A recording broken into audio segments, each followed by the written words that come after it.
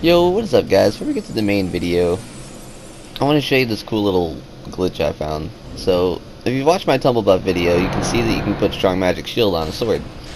But what I didn't know is if you buff it invisible and keep taking the ring on and off, it just keeps playing the audio clip. Like, this isn't trick audio, y'all should try this. Well, I will admit, putting Strong Magic Shield on a sword is probably the hardest Tumble Buff, since there's such a delay to the buff, but you'll get it eventually. Just keep trying. It takes me forever to do it.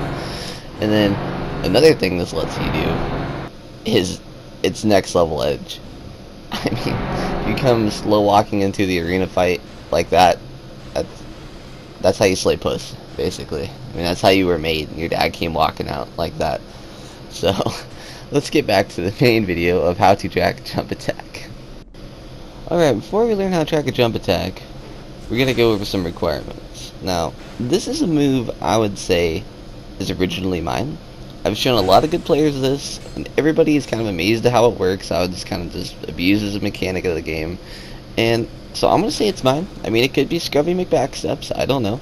But as for me, I think it's one of my original moves, and so let's go over some requirements.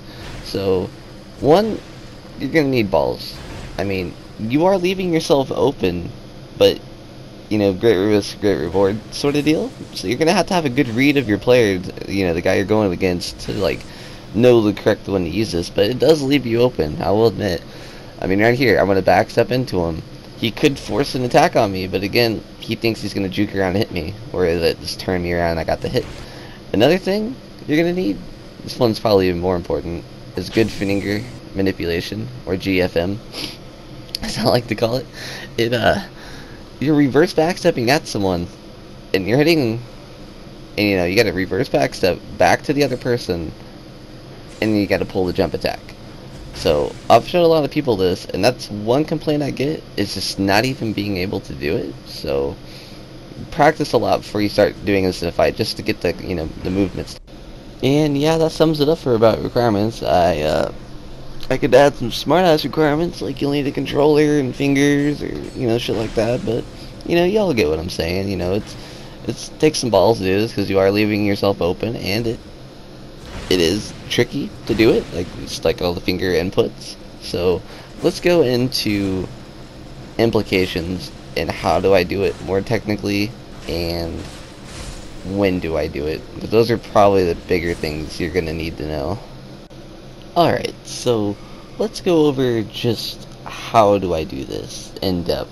So you want to backstep locked off as soon as you get your back turned around to your opponent, or whatever you're attacking. Lock on and perform the jump attack as soon as you lock on. So watch.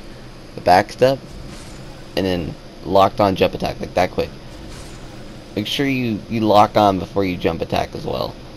So lock on, backstep, lock on, jump attack. And I'd say practice on PvE like this, just to get a feel for how to do it and get good, like, fluently, get your good GFM, if you know what I mean. And just work on that first before you start in a real fight. But practice doing it and hitting something as far away as you can, so you can get that. That'll really throw people off in a fight, if you know what I mean. Like, they just won't expect to get hit from that far away, because this lets you jump far. Alright, so once you get just doing this down, let's go over how to make it track, or how to force a track out of it. So, I'm not even sure what causes it to do this, but basically, whenever you get up close to someone, like you're backwards face to them, and you're right up on their body, doing this right on top of them will force a track, especially if they go to attack you where you just were, or I don't even know. Like, let's say I backstep into someone and then cause the jump attack, and then they roll the other way away. It will track them around if you do it just right. Just watch. Okay, so here's another way you can use the reverse turnaround jump, or whatever you want to call it. Whenever you're fighting a passive piece of shit backstepping warp sword user like this, it'll just throw him off. Like, he just did not time his shit right there, because it's just so weird. And especially, like, you're seeing my end of this, but when someone else does this, it just looks weird on the screen. Like, it just really, like, contorts your figure and just flips you around. It looks weird. And this isn't just for bad players. Like, this is for fighting good players, too. So, here's a clip. This next one is of Scrubby Solaire, which he's one of the better players out there, and he's really good with a longsword. And I'm using the crypt in this fight, so here's how I was able to handle him by just pulling off a nice reverse jump. So it's pretty straightforward most of this fight. I really wasn't caring if he hit me that much. I was just mainly focused on attack. Like, I'm usually focused more on dodging as well, but in this I was just trying to play offense. Like, I just wanted to hit him, you know. I figured if I got a good trade in there, he was due for probably 2 hits. So I'm just playing straight up right now. He's doing really good. He's throwing out some nice stance swaps. That 2-hand power attack, the 1-hand power attack stance swap. It looks pretty good. But I get a nice hit there.